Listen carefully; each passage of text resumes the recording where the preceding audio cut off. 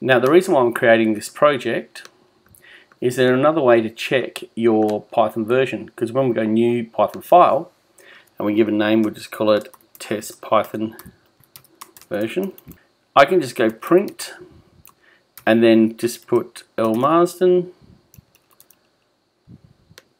and right mouse click run test Python, and you can actually see in the top line here the version 3.6 or Python 3.6. So what we want to do is go check our version of Python. To do this we need to open a browser and head to the Python page. Once our browser is open we can type in Python, and we want to go to the python.org website and to the download. You notice at the moment it says Windows 3.6.2. When we come in, I'm on a Mac at the moment, but I'm going to download the latest version, which is 3.6.3. This will download at the bottom. It's not a very large file. And then I'll install the Python packages. So I'm just going to click on continue, continue, continue, agree, install.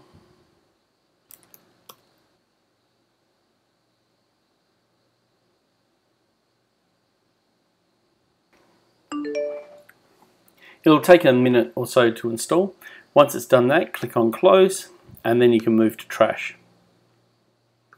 Now that's updated our Python environment, so I can then close the browser, go back into PyCharm, and I'm just going to quit out of PyCharm. Click on exit, and then I'm going to open PyCharm again.